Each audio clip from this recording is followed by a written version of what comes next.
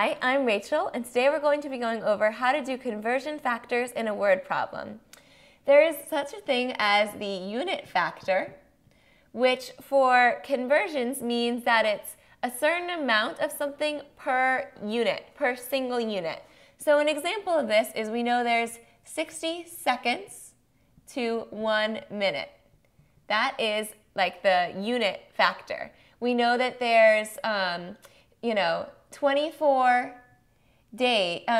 hours in 1 day. So 24 hours per day is how we can say that. So we use these in a word problem to do a conversion. So let me give you an example. Let's say that Jessica is driving 40 miles per hour.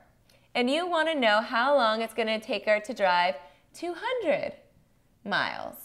Right? That's the word problem. So now you want to see how many hours is that going to take. Well, you know that 40 miles takes 1 hour. So 200 miles is going to be, question mark, how many hours? Well, here we have a problem, right? We have 40 over 1, right? So that's just 40 equals 200 over x, right? So if you just multiply both x to both sides to get it out of the denominator, right?